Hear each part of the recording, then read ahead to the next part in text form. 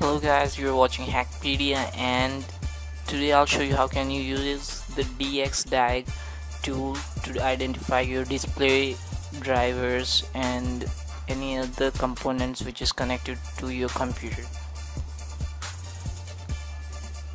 Okay, Dxdiag diagnostic tool, and this will check the digital data which has been filled during the installation.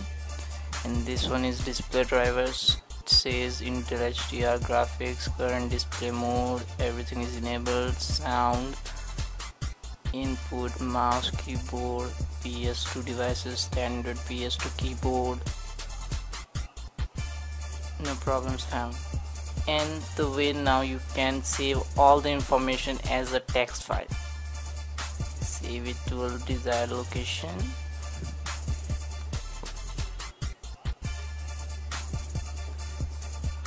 Okay, now exit, and now you can see that it's created a text file which shows the installation details and everything you have in your PC.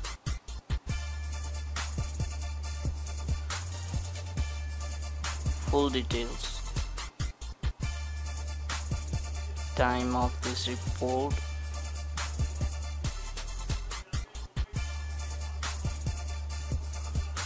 that's it.